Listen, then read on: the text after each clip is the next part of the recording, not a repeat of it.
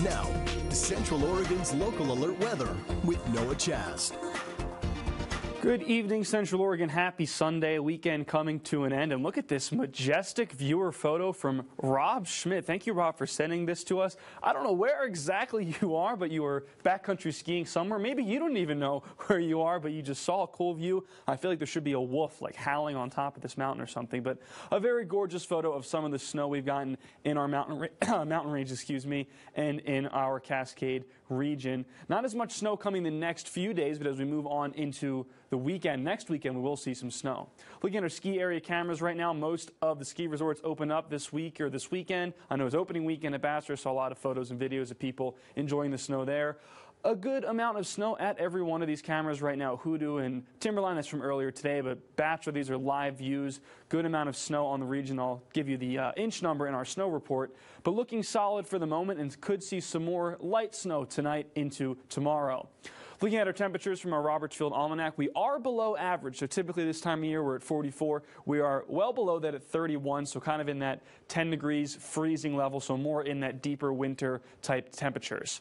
Looking at our satellite and radar, a lot of activity north of us here in Washington, south of us and east of us. But here in Oregon, as we zoom in, just some scattered chances right now for the rest of the night for snow, maybe in La Pine or the southern half of Bend, some of these little pockets of blue and pink. But for the most part, nothing more than maybe an inch coming or most likely coming here in the Bend region. Our winds, not very windy here if we look in the state, but I just find this really cool. If you look over at the coast, it travels up from the south and then does a complete U-turn this way as we go off the coast. So just something interesting to look at. Speaking of interesting to look at, here's our future track. We can see tonight through the middle of the night at 3 a.m. there is that chance for snow in Bend and Redmond, that blue line. But as we move in throughout the night, it sort of spreads out. And so again, maybe a chance for an inch or so overnight. But as we go into Tuesday, things get relatively clear, kind of cloudy. But then into Wednesday, that's our clearest day. Wednesday at 1 p.m., middle of the day. Pretty clear here, and that's when things start to take a turn back towards a higher chance for precipitation. We get to Thursday and we see this big line of rain on the coast. That's going to make its way over to us and give us a good chance for snow come next weekend.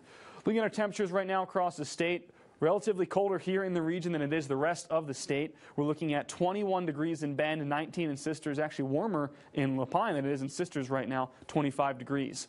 Looking at our lows for tonight, we're dipping down into the 20-degree ranges and 19 in La Pine. Our highs for tomorrow in that 36, 38 degrees, so still below average, but a little warmer than it was today with that chance for some sunshine.